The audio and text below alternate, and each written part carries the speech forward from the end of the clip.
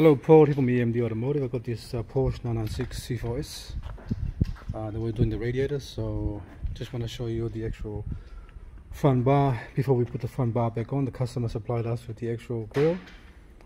These little grills here, they actually protects the actual radiator from leaves and dead leaves and actually branches and stuff like that can come through the factory hole there, vents there, and blocked up your radiator. So this is really good to have on 996, 997 or any 911 with the actual front vent is just wide open like that from factory.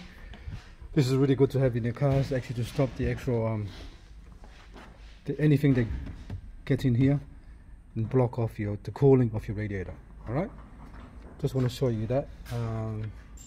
Well, once I finish putting these little holders, I use glue on the ends as well, like that, just to make sure it's nice and tight.